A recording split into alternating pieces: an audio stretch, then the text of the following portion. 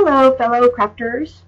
I just want to bring you a quick tutorial today on some font tricks that I think might help you out. So, don't you hate it when you're in Cricut Design Space and you find this really cute script font that you want to use on a project? You type it in, and this is what it does to it. Well, I did post another tutorial showing how you can fix this, but I do want to show you today how you can not even run into this problem at all.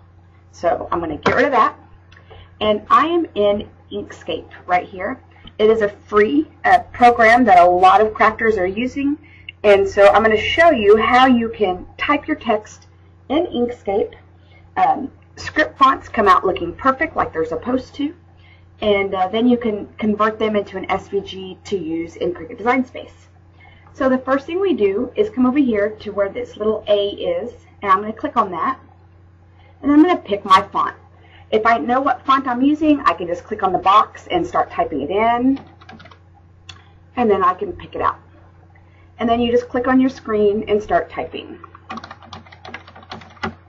And you can see here already that it looks like it's supposed to. Okay? Before you resize anything, make sure you lock your proportions by clicking on that, and then you can resize this so that way you can play with it a little bit. So, again, I told you I'm going to show you a couple things. Well, this first thing is how I'm going to take this. I just typed it. Well, now I want to go ahead and make it into an SVG. So, I'm going to come up here to Path, and I'm going to do an Object to Path. Or you can hit Shift-Control-C. I'm a keyboard person, so that's what I do. So I do Shift-Control-C. Nothing looks different, and that's okay. Then we need to ungroup it. So you can go to Object, and you can hit Ungroup. Or over here on your side menu, this little circle and square that are separating into different colors, well then you can ungroup. Or you can be like me and use your keyboard shortcut, which is Control-Shift-G. So now you can see I have all my little pieces.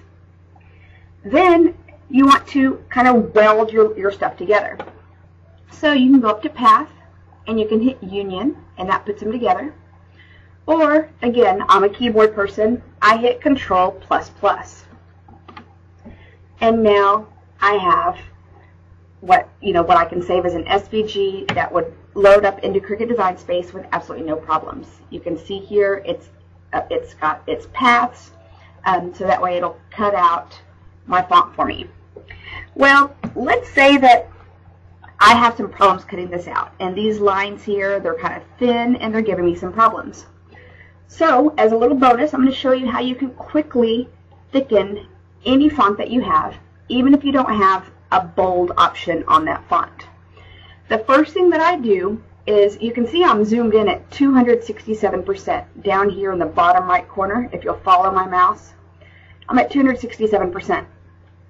Well, if I try to do something zoomed in this far, it's going to have a big impact on my design. So, and I'll show you that here in just a second.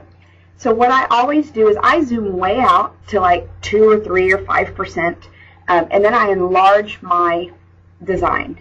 And that way, whenever I'm making little tweaks and stuff to that, they're just that. They're little tweaks. They don't have as big of an impact on my total design, so I'm able to fine-tune what I'm trying to do.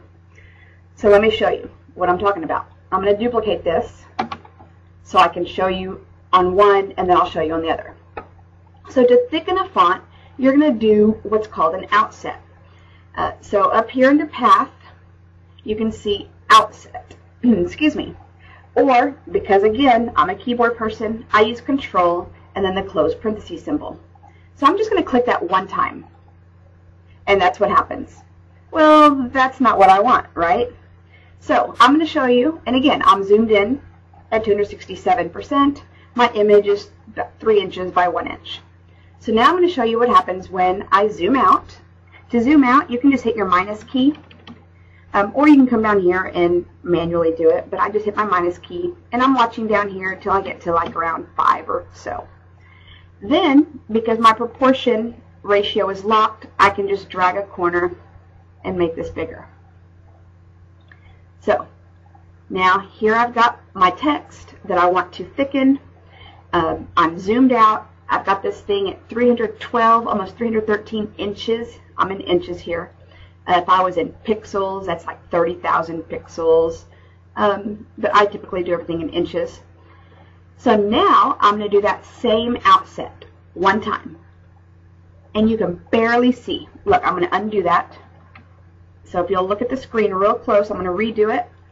And you can see it's just a little bit of a difference. So I can do as many outsets as I want until I get the font as thick as I want it to be. So I've done one. There's another one. Hold on. Helps if I click it.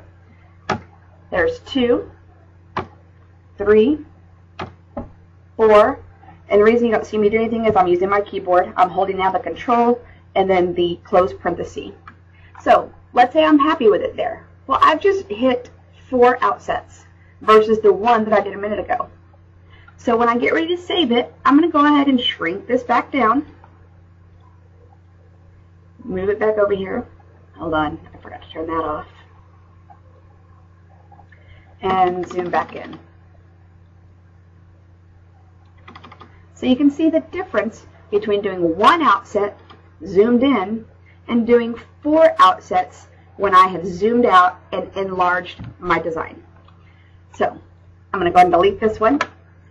And then to make sure that this is saves as an SVG, just go up here to File, Save As,